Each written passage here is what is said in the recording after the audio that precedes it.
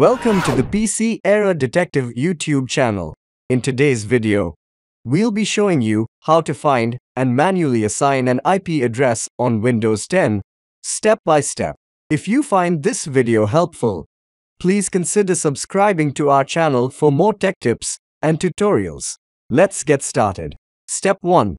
First, press the Windows key plus R on your keyboard. This will open the Run dialog box. Type in Control Panel and press Enter to open the Control Panel. Step 2. Next, click on Network and Internet, then select Network and Sharing Center. Step 3. On the left-hand side, click on Change Adapter Settings. Step 4. To find your current IP address, right-click on your active network connection, whether it's Ethernet or Wi-Fi, and select Status from the context menu. Step 5. In the Status window, click on Details to view all the detailed information about your network connection, including your current IP address. Step 6. To set a new IP address, go back to the Network Connection Status section. Right-click on your local area connection and select Properties. Step 7.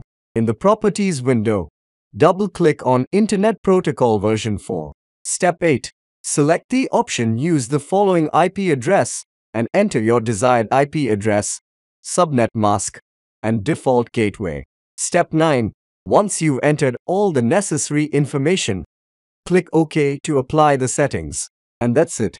If you found this video helpful, please give it a thumbs up and subscribe to our channel. Thanks for watching and see you in the next video.